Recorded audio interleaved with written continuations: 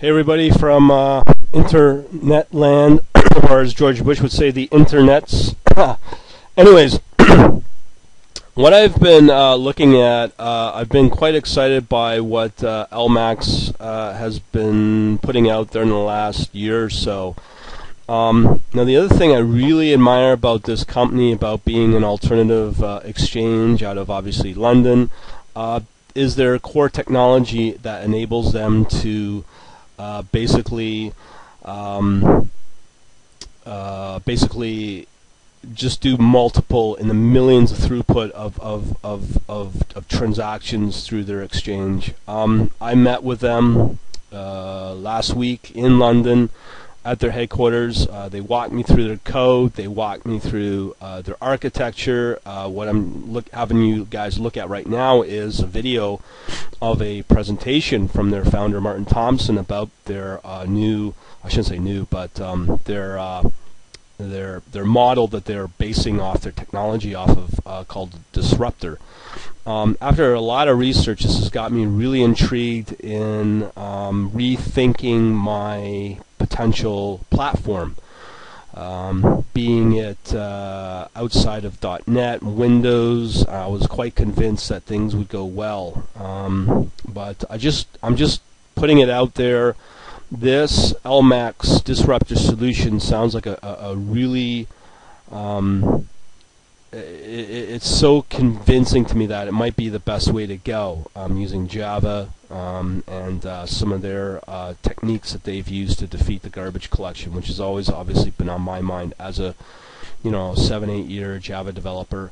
But this model seems to have gotten around that using pre-allocated classes or data constructs with using something called a ring buffer, and it's quite ingenious that will minimize the garbage collection. So you could obviously use this code base. So let me just show you. This is the video here at InfoQ.com presentation LMAX, and let me just show you the Google code pattern, the project itself. So coming under, it's a Google code right here. Now there's a 2.8, so it is fairly updated. There is a .NET port, and that's still stuck at, I believe, version 1. Now from the research that I've seen, the current version of 2.9, let's say, here, obviously there's been comments of the project being 2 to 3 times faster than the original project. So that's really, really compelling. And when you watch this video, if you're getting into high frequency trading, it demos that however they've done it is that they've figured ways to get around the latency issues and parallelization and concurrency issues using it as a core base. Now that led me to believe you got everything in Java, let's say, and then there's 2 other open source trading projects that I know about that I've been watching for the longest time. There's one called Quant. Quant's not really a trading platform. What it is it seems to be a collection of sub-projects. Ulrich, the founder behind the project, seems to be pushing a lot of the Quant and all these different sub-projects, so I'm quite interested. The one that really caught my eye was the MATLAB facade in this Java. So there is some out-of-the-box functionality that you can use to actually get access to MATLAB code, which obviously, once again, changes my perception on MATLAB itself with now Java. So that changes that. And then also there's lots of demos and other connectors here that might be more beneficial than using something like a .NET, using the .NET open source trading platform that I would have originally gone with, which I still think is phenomenal. But I'm going to show you another trading platform in Java here, one called Algo Trader. I haven't really played with this one too much. I have looked at it, the whole point is that it is using different types of Java projects, especially something called Esper, obviously Hibernate, Spring Framework, all the mainstream Java projects that you can use and work with. But it is getting interesting now where obviously MATLAB is still my core analytics project, but it does change the dynamics on where I go with a trading platform.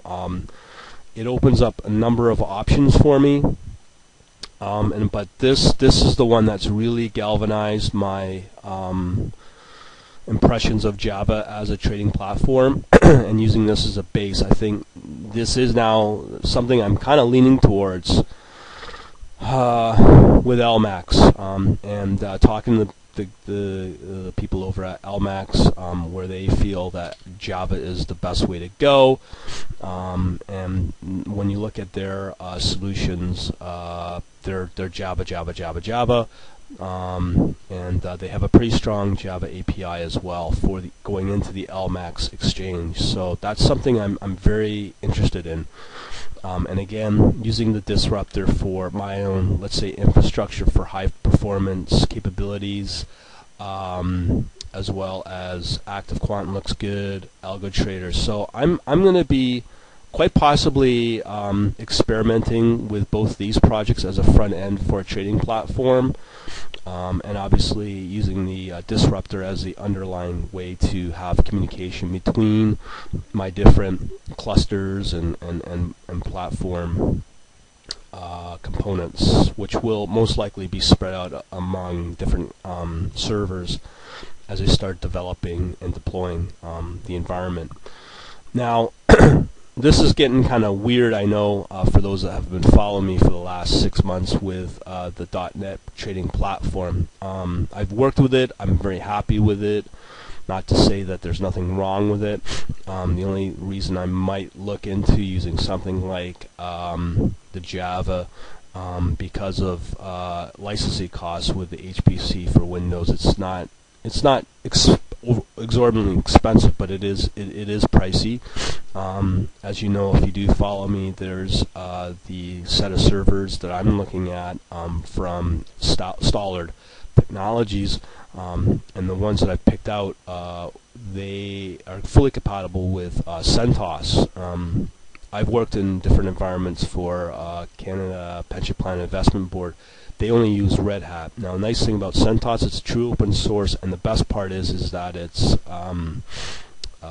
totally 100% compatible with Red Hat. So that's the nice thing, and obviously the servers that I want is fully compatible with the CentOS 6, which is the current version of Red Hat as well. So it's an enterprise level Linux-based operating system, but this is something I'm kind of playing with once I come off my algorithm course and start implementing things and start trying to get things up and running. The other thing is free licensing across the board for deploying this type of environment and system.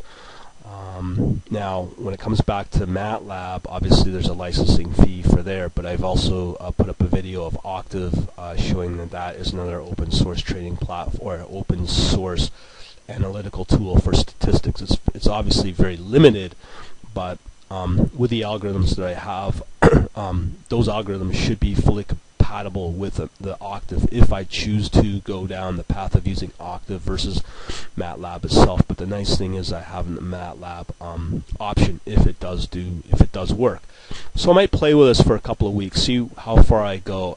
As a backup, I will start resorting back to my .NET Windows-based open source trading platform. So there's going to be a lot of experimentation over the coming weeks to months once the algorithms are all done in MATLAB and or Octave. So that's the plan of action for now, but I'm still implementing my course for the algorithms, because as I said, that's where the value is in any HFT environment, and that's what brings the profits and the revenue